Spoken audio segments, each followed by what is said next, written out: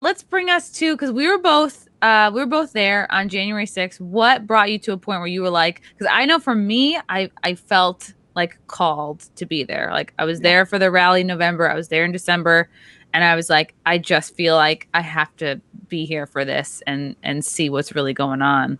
Mhm. In all honesty, I didn't know why I went. I just sort of, I wasn't planning on going. My wife and I had a trip planned to North Carolina that we were going to go and stay for a few weeks. And, but that was the day after. And my buddy, who I made a movie last year called America, God Shed His Grace on Thee, which was a documentary about the Constitution. And you can buy it right now at shedhisgrace.com. But and that movie turned out very well. It's on salemnow.com too. You can buy it there. But the guy that I made that film with was going, and he just said, "Why don't you go?" And I said, "I don't know. It seemed I don't like rallies. I've only been to one in my life. I was a Trump supporter. I voted for him, but I was like, I don't know." But then I decided at Like the I last, don't look good in red. I don't know. I decided at the last minute. I said, "Okay, let's go. I'll just go see what happens, and then I'll just go from there down to North Carolina. It'll be on the way."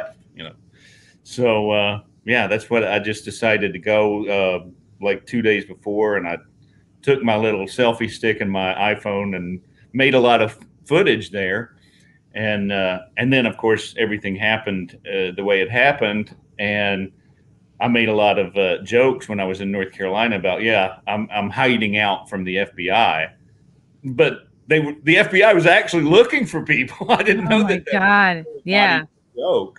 So Yeah, friends of mine have been, contacted by oh them, and it's like they weren't even inside. It's like, what? How is this what we're spending our time on? And like we're just letting everybody go free who lit a building on fire last summer. yeah, well, I'm making a movie. I'm making a movie right now, a documentary about the people who went to Washington and about what's happening to them. And I guess that's God put me in that place where that's why I went to Washington. Like I said at the beginning, I didn't know why I went. I think this is why I went, because I was there. I made took a lot of footage, and the movie's about how what I saw doesn't match up with what the media is showing you. All the media shows you is this, this small group of violent people. There were 2 million people there. I mean, it seemed Yeah. like 2 million people. Did it seem that way to you? It absolutely seemed like at least a million. I knew after the November rally that the media was lying about how many people were there, and just saying that it was a non-event. They would fly over really early, would be like, "Oh, look, there's 40 people here, big deal." And I was like, "Okay," and that was similarly how they covered the December rally, and then I figured January would be the same until the whatever false flag, whatever you want to call it, the setup, Yeah. the stuff went down, and then I wonder, it's like, is the media intentionally getting it wrong, or do they just not know any better, or are they just paid to push this agenda? I think they are willingly pushing the agenda. I don't think, and definitely they're being rewarded for it. That's what they get paid to do. If if you're not pushing that agenda, they just fire you. They get another reporter that will. So they're definitely in the tank, and it's definitely a deliberate lie. They know the truth, and they're not telling you the truth. And that's been the case for the last 4 years, though. I mean, that's why. Did you see that big long Twitter thread that guy wrote about why he thinks Trump supporters believe the election was stolen and believe all this stuff? Who do you remember whose thread it was? Yeah, it's oh gosh, Tucker Carlson talked about it. I think last night or Friday night. I can't remember the guy's name, but it's a big long thread, and it basically says that all the people that went to Washington that day believe the election was stolen because they know that they've been lied to for 4 years. That Mm. every single thing, the Russian collusion thing, everything the media has told them has been a lie. So why should they believe it now? Especially when you have this obvious situation where the vote count was stopped only in the 5 states that Biden needed to win. Hmm. stopped in the middle of the night for 4 hours, only in those places where Trump was ahead when they stopped. And suddenly you wake up the next morning and miraculously thousands, hundreds of thousands of votes have been found. Yeah, we were like celebrating. It was like so clear that he was going to win. It was what, like 2, 3 in the morning, and he was way ahead. Yeah. I lost you, Chrissie. Are you gone? Well, now it's the Nick Searcy Show. Let's hope Chrissie comes back and joins us. Still here. I just took over your show. Good. I was going to warn you, like if or when the cord goes out, just take it away. But I'm sure you did wonderfully.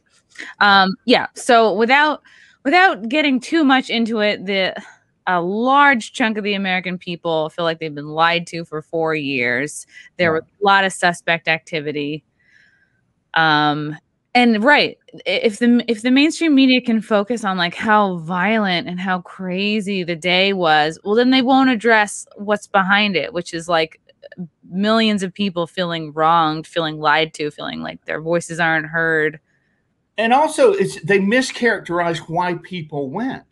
You know, they say, oh, they were the insurrectionists there to overthrow the government and overturn the election. No, everybody went because they wanted the vote verified.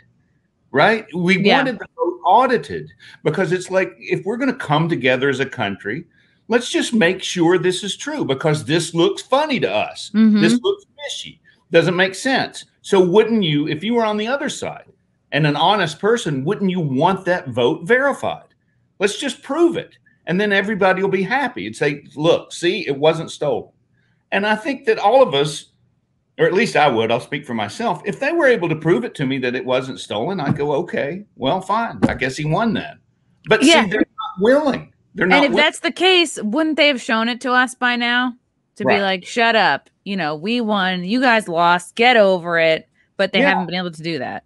And that's why they're calling everybody that went there treasonous and insurrectionists. You know, they want to demonize those people so that they won't ask the question. Even asking the question, even saying out loud, I don't believe the election results are legitimate, they want to demonize and criminalize that, because that's their game. Yeah. That's how like, it's literally the meme of like the two Spider-Men like pointing at each other. It's like, right, if the people are vilified, well, then that distracts from what they're doing wrong. Right. And it sends a message to everybody else. Don't be one of those people. Don't be like them. See how we're throwing them in jail. We're ruining their businesses. We're canceling them off of everything we can cancel them off of. You don't want to be one of those morons, you know, be one of us. Right. It's so not only do we have like, it's sort of like insidious on an insidious level, like in the universities, this sort of embarrassment to be an American, but now you have like the mainstream media basically like taking what is very patriotic behavior and vilifying it. It's like something that should be celebrated. It's literally like they're just turning it around. It's like backwards world.